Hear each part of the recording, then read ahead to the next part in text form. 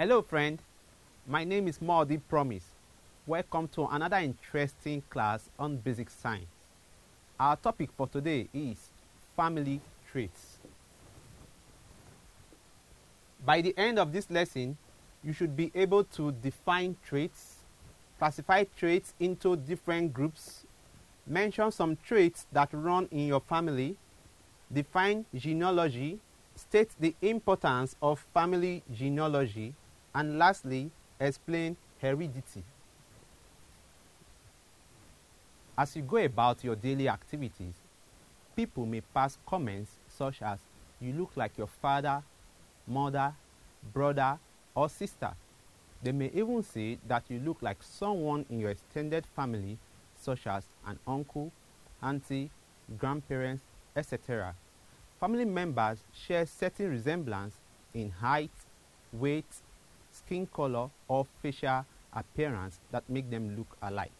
Among other living things, we can observe that offspring do share some parental resemblance, although no offspring is exactly the same as their parent or family relations. In science, any difference between two individuals is referred to as variation, while the resemblance that runs in a family from parent to children is referred to as family traits. Family can simply be defined as a group of people that are related to each other and share a common ancestor. The question now is, what are traits? Traits are qualities or characteristics that make us unique. They are distinguishing qualities or characteristics by which a living thing can be identified. Examples of traits include the shape of one's head, one's face, skin color, etc. Some traits are inherited, while some traits are learned. Inherited traits are traits passed from parents to children through genes, while learned traits are traits that are acquired by imitation and practice. They are often influenced by culture and the environment. These different traits can be grouped into different types for easy understanding. Let us look at the types of traits.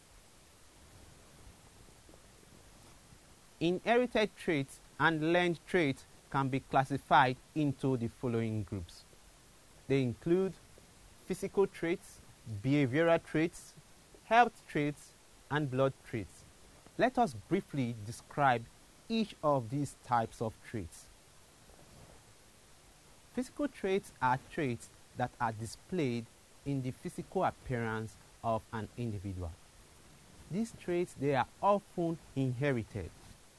Some examples of physical traits include the shape of one's face, forehead, nose, mouth, or ears, the color of one's hair, skin, or eyes, the size of one's head, eyes, mouth, or nose.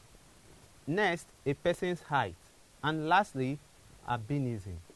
This is a typical image of an albino. This is a disorder where there is little or no color on the hair, eyes, and skin. The next type of traits we will be looking at is behavioral traits. Behavioral traits are traits that are displayed in a person's behavior. They are seen in the way a person behaves and acts. That is to say, they are seen in our actions. Behavioral traits can be inherited or learned. Learned behavioral traits can be acquired by imitation or practice. They are often influenced by culture and the environment. For example, a child may acquire the walking style of someone in their family or environment. They can do this through practice and imitation. Moving on, let us look at another type of traits which is known as health traits. Health traits are traits that contribute to one's chances of getting certain type of diseases. These diseases are called hereditary diseases. They are passed on from parents to offspring. Some examples of hereditary diseases include sickle cell anemia, hypertension, and diabetes. Lastly, blood traits are traits that determine the properties of one's blood. These properties include blood group, which may be blood group A, AB, B, or O. They can also determine one's genotype, which may be AA, AS, or SS. Also, they can determine the rhesus factor, which might be positive or negative. The different types of traits that are inherited from parents can run through different families. Now, let us look at family traits. Family traits are qualities or characteristics passed from parents to offspring. They often account for the resemblance shared between parents and their children. For example, you may know a particular parent and you find yourself elsewhere. In that particular place, maybe you observe someone who shares similar resemblance with the parents you know.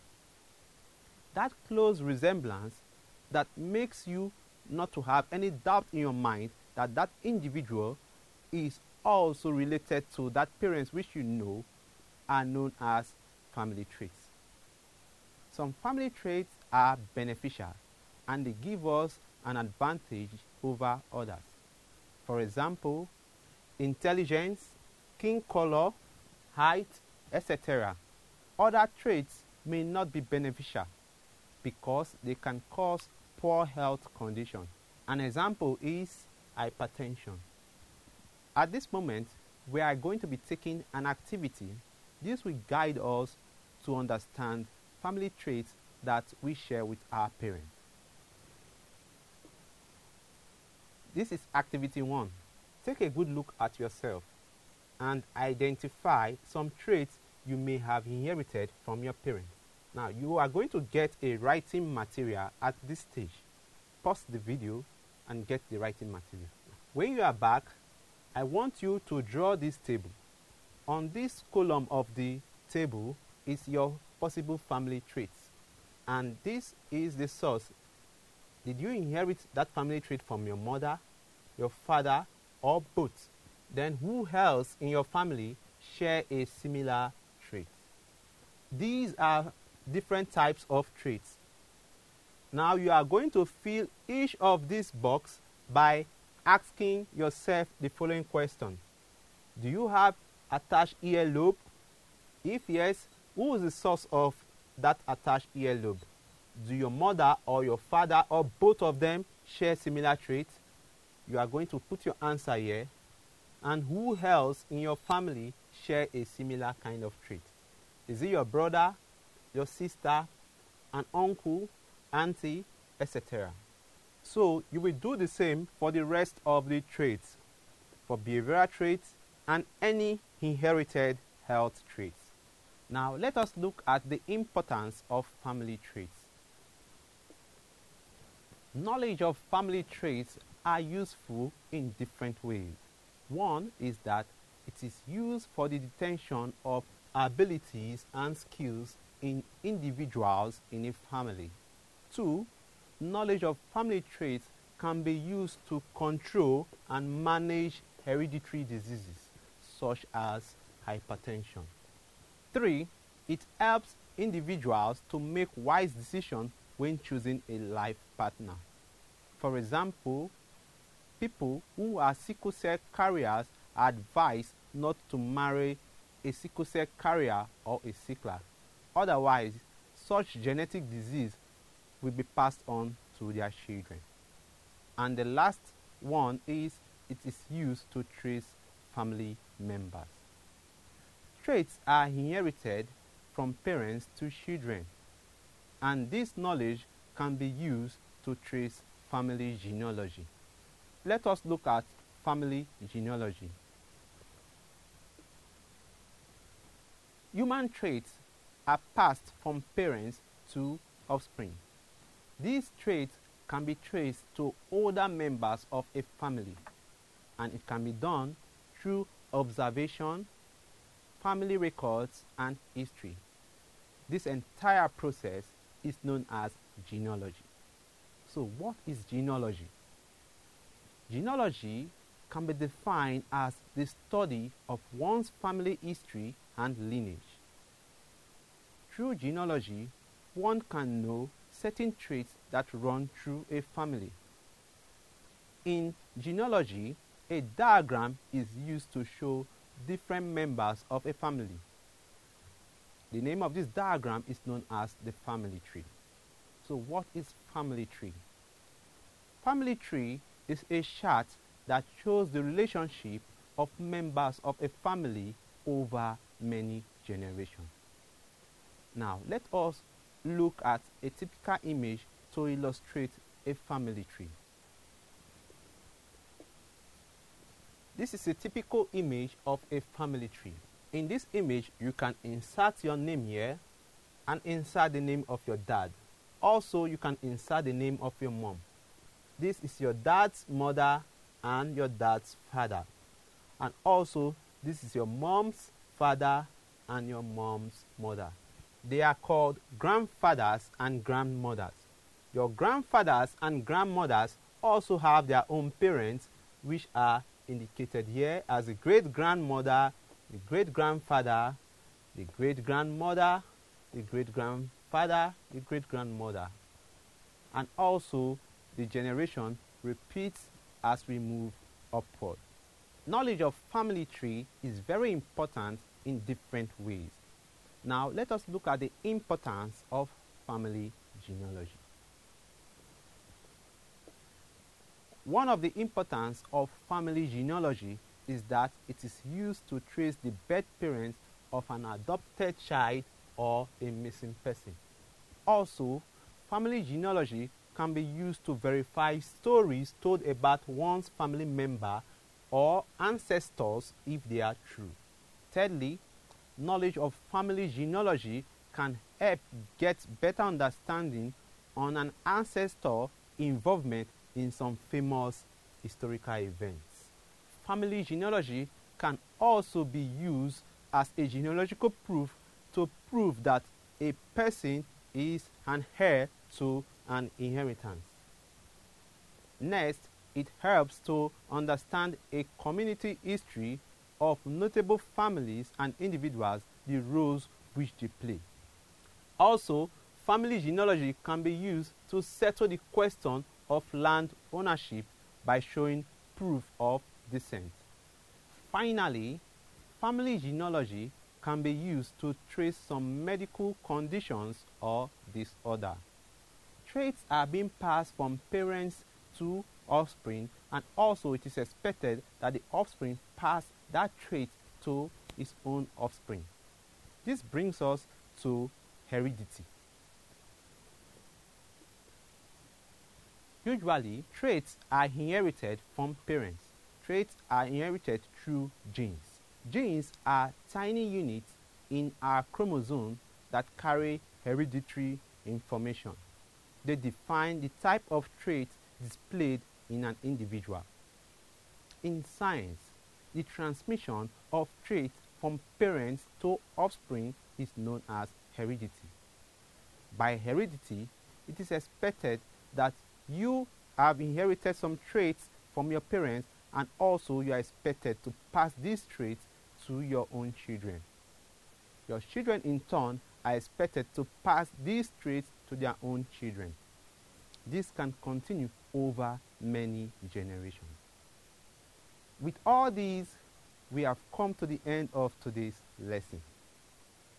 Before we go, let us take a look at what we have learned so far in a summary.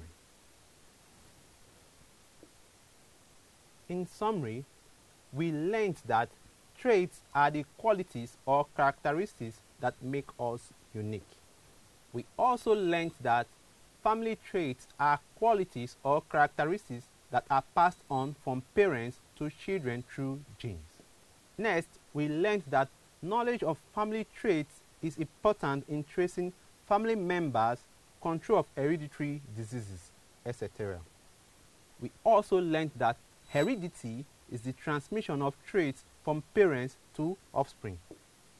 And finally, we learned that family genealogy is the study of one's family history and lineage.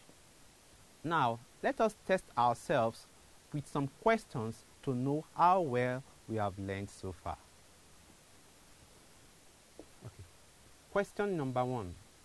Which of the following is not a family trait? A. Skin color. B. Height. C. Walking on 2 legs. Or D. Hair color.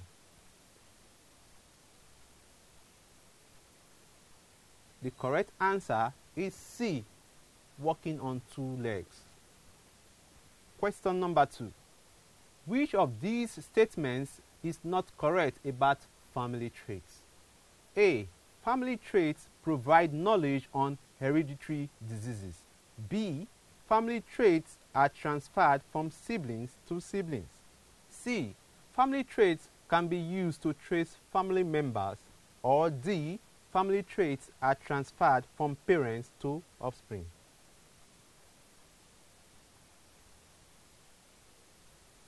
The correct answer is B. Family traits are transferred from siblings to siblings. Question number 3. An effective study of inheritance of traits through observation, lineage, and history is referred to as dash. A. Heredity. B. Family traits. C.